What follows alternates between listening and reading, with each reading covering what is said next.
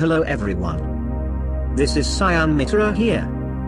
This is the unboxing video of the U43D6535 43-inch or 109cm Full HD IPS panel TV. I bought it from Flipkart, and if you have already checked my review over there, here is the unboxing of the TV that I recorded earlier. I am laying the voice-to-speech over the video, for ones who haven't seen the review on Flipkart. So, here it goes. The best budget 40-plus-inch premium quality television within Rs 30,000 of 2015 to 2016 is finally here. It's a beast of a display and is surely a pleasure to one's eye. The splendid 8+ grade IPS panel is the ultimate alluring factor of the device, and it does stand up to the potential of much higher priced IPS televisions with same size specs. The panel used is a perfect blend of glossy and matte, that is, right in between, and is perfect in my terms. Neither does it reflect light abnormally, nor is it dull by any means. At 1080p, the output is crisp, clear and sharp. 60 FPS video, games played smooth with no lags whatsoever, with no noticeable ghosting. There wasn't any input lag either, while playing with PS4 and PC. The games looked crisp and gorgeous. The audio input jack was a top-notch quality metallic build, with incredible quality 3.5mm AUX intake. For audio output, the headphone jack is decent enough for headphones only, as it cannot sustain high-gain devices. And for connecting speakers, do use the AV out 3.5mm jack. It's perfect. And no, there isn't any hissing noise or sound at all, like the previous 40-inch model had. I tried F&D F6000U 5.1 speakers at full volume, but there was no unwanted audio noise at all, and the sound quality was great. The TV's two 8-watt speakers are very decent too. Good highs and mids, while average lows. Two USB ports, both are USB 2.05 volts 500 mAh, but plays back 1080p 60 FPS without any lag. The device is also completely versatile with pen drive and hard disk file system. Supports NTFS, FAT32 and exFAT file system.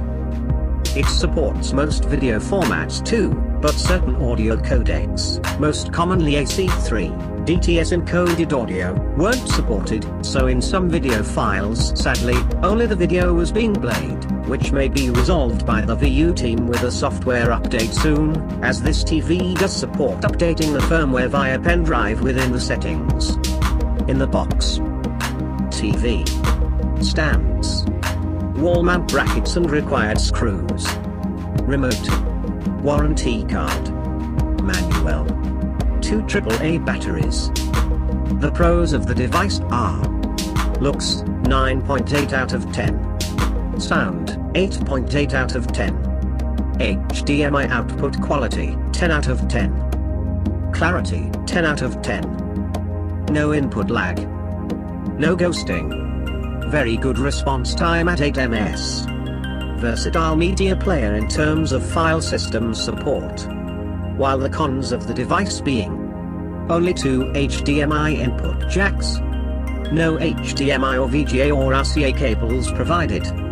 Audio codec support is quite limited in the TV's media player. No USB 3.0 support.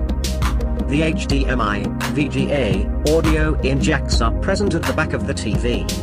So overall, the final verdict is: at this current time and date, you won't be able to find any better looking TV with such top-notch high quality performance, and its main con being the non-versatile media player in terms of audio codec support can hopefully be rectified by VU team soon, via a firmware update. But you can always play those videos over HDMI through your Blu-ray or DVD player or any other device that outputs HDMI and supports those formats. The build quality is very charming, covering up the captivating and gorgeous display, with a beautiful champagne gold-colored brushed metal bezel at the bottom while black on all the other 3 sides. And icing the cake, the size of all those bezels being just 0.9 centimeters. The device I can assure is by far, much more than what you are paying for, making it a must-buy device and the most value for money TV available right now within this price range.